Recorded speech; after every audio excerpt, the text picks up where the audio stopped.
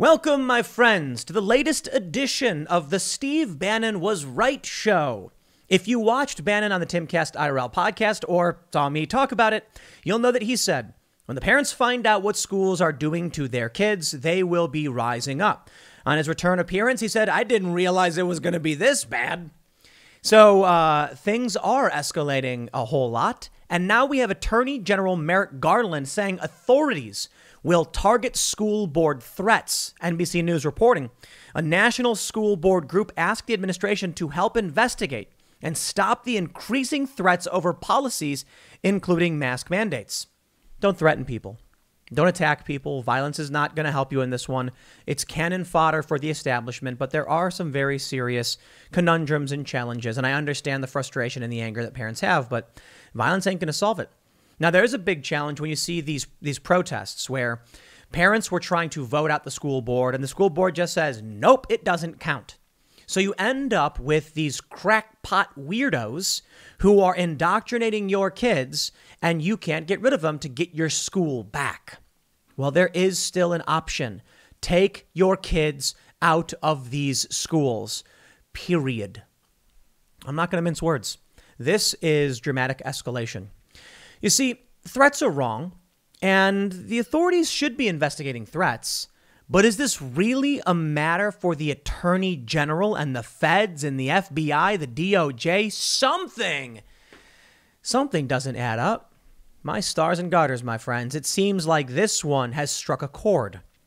The establishment is recoiling because parents are particularly unhappy with what's happening with their kids, to the point where they're going full federal authority on this one. NBC News reports, Attorney General Merrick Garland on Monday directed federal authorities to hold strategy sessions in the next 30 days with law enforcement to address the increasing threats targeting school board members, teachers, and other employees in the nation's public schools. In a memorandum, Garland said, there has been a disturbing spike in harassment, intimidation, and threats of violence against school administrators, board members, teachers, and staff who participate in the vital work of running our nation's public schools. To address the rising problem, Garland said the FBI would work with U.S. attorneys and federal, state, local, territorial, and tribal authorities in each district to develop strategies against the threats. Wow. Well, my friends, as I already stated, you shouldn't be threatening people or attacking people. These are school board administrators. You don't want to be like Antifa, but I got to say, harassment? Okay, now hold on there a minute. Intimidation? What does that mean? You see the slippery slope? Now, it's one thing when I can say violence against administrators, board members, teachers, and staff. Well, of course, that's wrong, and you shouldn't threaten people. That's wrong, too. But what is harassment? Okay, well, you shouldn't harass people, but what is harassment? Is this an issue where parents are going to school board meetings and saying, we will vote you out. We will come for you. We will not let you do this. And they say, oh, that's a threat. Yeah. I don't see why the federal government is getting involved in this other than the machine, the establishment, the cult requires your children to be fed to the machine. And this is why I take such issue with so many people who are like, I will sacrifice my values to feed my children. Because the end result is you sacrificing your children. Short-term gains, long-term losses. I hope you guys realize that you will not comply your way out of tyranny. There's a lot to be said for the tyranny. You know, I thought about this. Climate change, global warming, economic, ecological collapse. And I think there are too many people. And I thought, it's something I asked Alex Jones on the show, back in November. We've had him on since then. But I was like, what if they're right? What if we're just, yeast eating the sugars and farting, ourselves to death? That's what happens. I mean, the yeast consumes all that can be consumed and then toxifies their environment. And, Jones said, I think about this. It's a difficult question. I mean, what if the elites are correct in that the planet is dying and everything they've tried, everything they've done to treat humans and people like good people just didn't work? Telling people, hey, do this, it doesn't work. You know what? That may be the case. But what isn't the case is that we should live the way they want us to. I think about a future in which we actually solve the problems of climate change and all that stuff. There's dead zones in the ocean. There's colony collapse disorder. There's a lot of bad things happening. And then these elites come and they say, we want you to live the way we want you to live to make the world a better place. And I say, but I see you not wearing masks. I see you defying every order you made. So why are you coming after our children with the lies? They want to create a world where our children grow up with social credit scores. They own nothing and they're happy, as it were. It is a cultural revolution that will result in two distinct classes: the nobility of permanent wealth controlling the masses, and the masses of pure ignorance just kept down. Of course, there will be smart peasants who will probably rise up and reject this, but, they'll have absolute surveillance control of the state, making it very difficult for anyone to do anything, let alone eat. That's what's been happening. I can't tell you how many leftists say, Tim, there are no vaccine mandates because you could always choose to leave. And I'm like, okay, semantic argument, they're mandates. But yeah, and I argue that to an extent. The vaccine mandates are wrong because they're excising people from public accommodation and public facilities, utilities. I also think people still have the choice to leave. That's true. But that doesn't make the vaccine mandates okay. And that doesn't mean there are no vaccine mandates. They're going to say, quote, while spirited debate about policy matters is protected under our Constitution, that protection does not extend to threats of violence or efforts to intimidate individuals based on their views. Well, I completely agree. Look forward to you investigating Antifa, Merrick Garland. The action is in response to an urgent request last week from the National School Boards Association. The group, which represents school board members around the country, asked President Joe Biden for federal assistance to investigate and stop threats made over policies, including mask mandates, likening the vitriol to a form of domestic terrorism. Are you kidding me? We go through a year of fire bombs and rioting and smashed windows all across this country. And they say that is just peaceful protests. Yeah, I am not going to live the way these crackpot psychopaths want me to live. Sorry, it ain't going to happen. I will not go quietly into the night. The association asked for the federal government to investigate cases where threats of violence could be handled as violations of federal laws protecting civil rights. It also asked for the Justice Department, FBI, Homeland Security, and Secret Service to help monitor threat levels and assess risks to students, educators, board members, and school buildings. The group's letter documented more than 20 instances of threats, harassment, disruption, and acts of intimidation in California, Florida, Georgia, New Jersey, Ohio, and other states. It cited the September arrest of an Illinois man for aggravated battery and disorderly conduct for allegedly striking a school official at a meeting. In Michigan, a meeting was disrupted when a man performed a Nazi salute to protest masking. Of course, that was probably to say that, the people enforcing it were Nazis.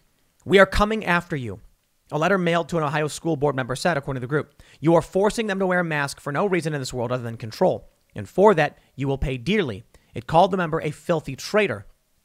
In making the announcement, Garland said the Justice Department would use its authority and resources to discourage the threats and prosecute them when appropriate. In the coming days, the department will announce a series of measures designed to address the rise in criminal conduct directed toward school personnel. It's about time you woke up and realized you are under occupation. You are under occupation. Antifa, with impunity, destroys. You, a concerned parent, say, I don't want this, and they say, shut your mouth, or they will come for you. You are under the occupation of an authoritarian cult that believes insane crackpot nonsense. And they want you to follow the rules, undergo medical procedures, have your children be indoctrinated, or else. Congratulations on how far your compliance has already got you. I'm sure your children will have a very bright future thanks to the hard work you've put in. Oh, but Tim, you don't have any kids. Yeah, well, that's true. I can still tell you this. I ain't wrong when I say your kids will inherit dirt. In fact, worse than dirt. They'll inherit the gravel they will chew when they're working the gulags and being tortured. School board members are largely unpaid volunteers, they say. Parents and former educators who step forward to shape school policy, choose a superintendent and review the budget. But they have been frightened at how their jobs have suddenly become a culture war battleground. Yes, because in this country, people have shared history. The Constitution, the Declaration of Independence, and these school board members tend to be people who reject those things for the cult that's occupying this country that doesn't believe in the Declaration, doesn't believe in the Constitution, doesn't believe in its own history. That's why I say occupation. When you have a nation and says, these are our heroes, and this is how our country was founded, and then a military force invades and says, no longer will you speak your own language, worship your own idols, or speak to your own heroes, we will tell you the founding of this country. I saw a story on Reddit. It was really interesting. It's like a short film about this man in China. And he wants to travel the world, so he takes a globe and he spins it. And then he puts his finger down on Ireland. And he decides he's going to go to Ireland. And so he looks up the official language of Ireland, which is Gaelic. And then he starts becoming fluent in Gaelic. And finally, when he's completely fluent, he says, now I can travel to this country. And then he travels to Ireland. And he goes up to someone and starts speaking Gaelic. And they don't speak Gaelic. They speak English because they were under occupation for, I think, hundreds of years. I'm not an expert on Irish, UK history or anything like that. And there's still anger and animosity with Northern Ireland. And you get my point. They were told to forget their own language. They were not allowed to speak. They were not allowed to believe what they believed. They were under complete occupation. In today's day and age of fourth and fifth generational warfare, you cannot simply go out and do what they did and flog people and demand they stop speaking. You have to censor people. You have to control the institutions of information. But you can't just take over. You can't just send out a crier of the occupying force and say, this is the truth, because the people will say, I don't believe you. You can, however, send occupational, propagandists into media organizations to have them report what you want reported. You can have the official government enforce what you want enforced. Oh, the U.S. is all too skilled at this with many other countries that they've done this to. And it's certainly happening here right now. So what happens when Antifa goes around and destroys your life and your livelihood? They will do nothing. When a man in Kenosha was bludgeoned over the back of the head by Antifa and left bleeding on the ground, where was Merrick Garland? Where was the mainstream media? It is only thanks to the intrepid independent journalists and the journalists at the Daily Caller and the Riot Squad that we were able to actually see what had happened. And when a young man, Kyle Rittenhouse, said, I'm going to defend my community, maybe misguided and maybe irresponsible, he was defending himself, and now he's on criminal trial. Why? Well, how dare you attack agents of the occupation? When you are under occupation, you do as you're told.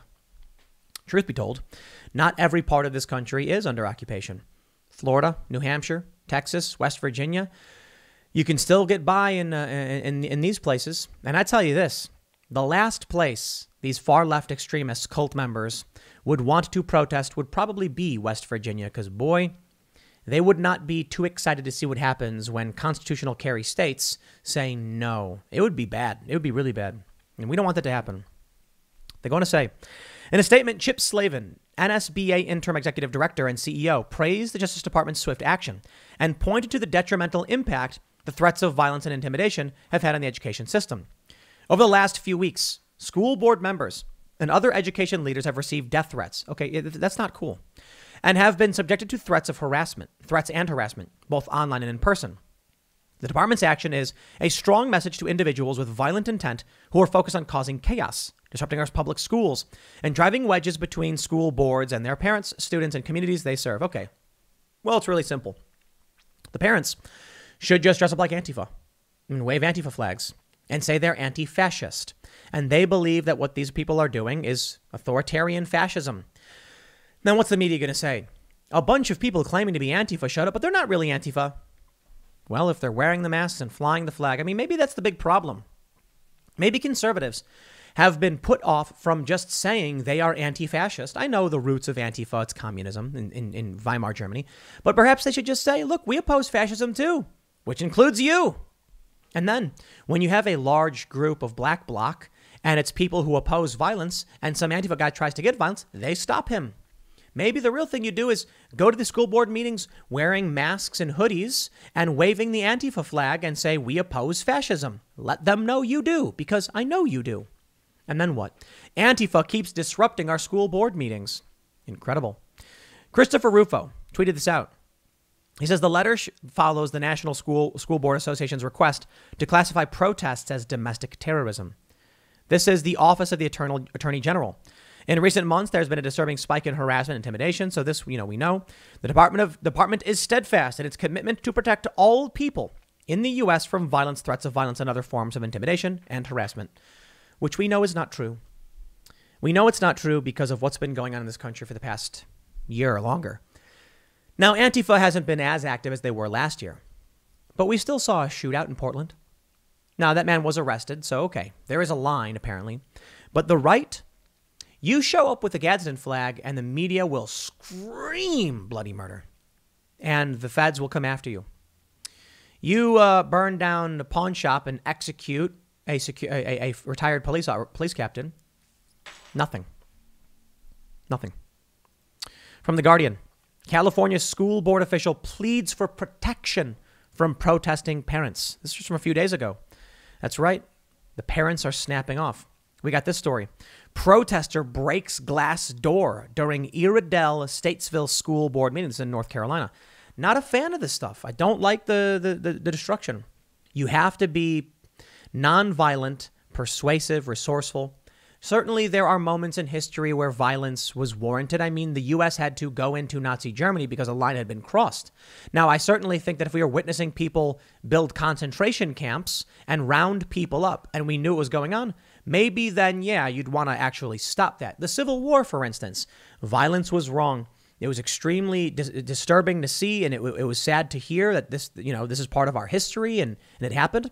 But the reality is there was something truly morally repugnant to stand up against. Today, however, there is that challenge of, while sometimes you have no choice but to physically stop someone from committing an atrocity, today you have such popular support that we're no longer dealing with physical conflict. We're dealing with passive persuasion and resourcefulness. That's how you win. Convincing people to join you. From CNN, school board meeting canceled as crowd protests mask mandate. We have this story as well. Pitt County School Board continues mask requirement despite protest. This is why people are getting increasingly angry. They're getting angry because even after their protests and demands, school board doesn't care. They won't change their policies. They won't change their plans. They completely ignore the protesters. Well, and as they say, those who make peaceful revolution impossible make violent revolution inevitable. And that's a scary thought. We don't want that to be the case. Of course, you're not going to hear about what's happening across this country against Joe Biden from the mainstream media. Red State, however, says massive march chants F Joe Biden after NYC suspends thousands of unvaccinated school employees. Let's make it simple. A teacher that is willing to be respectful and accurate with your child to teach them American history also is much less likely to be vaccinated because Republicans are more like, there's an overlap, right? It's not a direct correlation, it's an overlap. The teachers who are being suspended or fired are most likely the ones who would be independently minded. This really does remind me, in essence, of Captain America Winter Soldier. The villains wanted to launch these massive helicarriers, flying aircraft carriers, and load them up with an algorithm that could track deviants, people who are going against the grain, against the establishment, and instantly execute all of them. Now, I'm certainly not suggesting that's what's happening, but you can see they're purging anybody who is ideologically opposed to what it is they're doing. Those who are vaccine zealots are also likely to be critical race zealots because they just fall in line. So what can we do? Well, take your kids out of these schools. It's the first thing you can do, I guess. And honestly, I don't have all the answers. I really don't. There are challenges. We try to understand what's happening. We try to figure out a good strategy. We want to be peaceful. We want people to be respectful. We want peace. We want civility. But we're getting something different. And so perhaps the end result will really just be some kind of, peaceful divorce, national divorce, followed by major conflict. For a while, I thought if there was a state declaring secession, I was talking about this even last week, I don't think the feds could do anything. But now I think what'll happen is if, say, New Hampshire declares, we're seceding from the Union, you would end up with all the Democrats saying this is an illegal secession, you can't do it, demanding federal help. The media would call them, insurrectionists and say conspiracy theorist insurrectionists have taken over the legislature and passed. They would probably claim it was voter fraud and all that stuff. And then they would rally the rest of the country to federalize National Guard to go in and take the state over. Now, that's a bold move to make. I don't know if they could exactly do it, but I certainly think the U.S. won't just let states say no. However, there is the alternative of soft secession, like California saying federal law no longer applies to immigration, Texas saying federal law no longer applies to the weapons we manufacture in this state, and New York saying we're going to actually require passports for people to come here and you need your IDs. So now you need an actual ID and medical card to be able to get any service in New York, meaning outsiders you're going to have a tough time of things. The country is breaking apart. And if it happens in one fell swoop, like in 1860, then maybe there will be a response. But it's not happening that way. It's just crumbling. It is decaying. The bonds are snapping, and people are at each other's throats. Andrew Yang said on CNN that tensions in this country are at Civil War levels. Wow. CNN saying it. I remember all those leftists were like, Tim's crazy for thinking there could be a civil war. Okay, well, don't take my word for it. Take CNN's word for it when they say that, when they have guests saying that. Anderson Cooper was talking about hyperpolarization and the escalation in this country, and Andrew Yang said, yeah, the anger in this country is at Civil War levels. So maybe y'all need to be paying attention to that. And maybe you should realize that you will not comply your way out of this. What does that mean? It means move to the country, move to New Hampshire, move to Florida, move to Texas, move to West Virginia, get a homestead, start preparing to take care of yourself, get off the grid, all that stuff. I'll tell you this. If you've seen everything that I've talked about so far, the dramatic escalation, nonstop, there was a shootout in Portland a couple weeks ago. A Proud Boy got shot. And you're like, this is where it stops. Things will get better. All right, you're free to think whatever you want. I'm not always right. But I'll tell you this, when the trajectory is escalation, I don't see how it just stops here. When you have, the Merrick Garland saying we're going to investigate harassment, people on the right are going to say no. And it's going to cause a shock to the system that wakes up more people. It's like a Chinese finger trap. The more both sides are pulling, the tighter the trap is becoming. And if eventually they keep pulling, it's going to break. I'll leave it there. Next segment's coming up at 4 p.m. over at youtube.com/Timcast. Thanks for hanging out, and I'll see you all then.